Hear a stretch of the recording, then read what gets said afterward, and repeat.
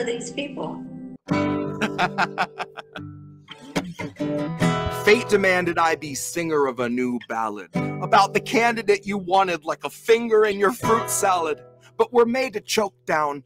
Never mind he didn't have supporters on the ground. Never mind a website that gave volunteers the runaround and a platform of policies that followed Biden's lead and didn't make a fucking sound. And then he takes the crown. Now that's a mess. Now that's ascension into power by immaculate election. Cause no one really wanted it and no one should have trusted it. But don't you try to question it, cause Joe is not a fan of questions. But Joe's a fan of pointing fingers right in people's faces. Or if they're not in public spaces, Joe will try to point a finger everywhere I won't mention. Cause Joe's soul is molded and beholden more to power than the list of fucking speakers at the DNC convention, who gave us all a show of keeping AOC at bay, just so everyone can say they tried to censor her dissension. But if you still believe that the progressives we've elected give a shit if we're protected, there's a bridge I'd like to sell you in a parallel dimension. You know they're just tech savvier with media relations, propagandist Instagram and public obfuscation.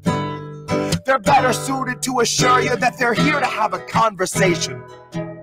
Better suited to assure you they aren't actively supporting your eviction and your slide into starvation. Better suited to assure you they can tweet about your needs and offer hope and motivation while you drift into the weeds. But they partnered with the moccasins and gators and the reeds. And they will damn sure get a portion of our meat. So, love me or leave me or mislead me to decree. Honey, you won't want to hear it, so I'll try to say it sweet. The squad are not your buddies, they are simply more discreet. GOP will kill you on your feet. Dems and fake progressives do it in your sleep. See, anyone can recognize our nation's needs and put it in a tweet. But coming from a leader in a seat of power really shows they know they're obsolete.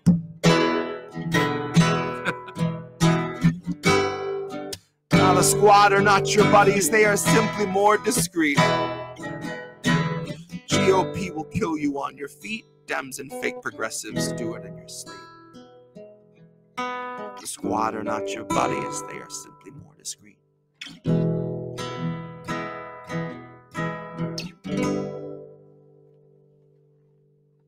That's hashtag squad goals.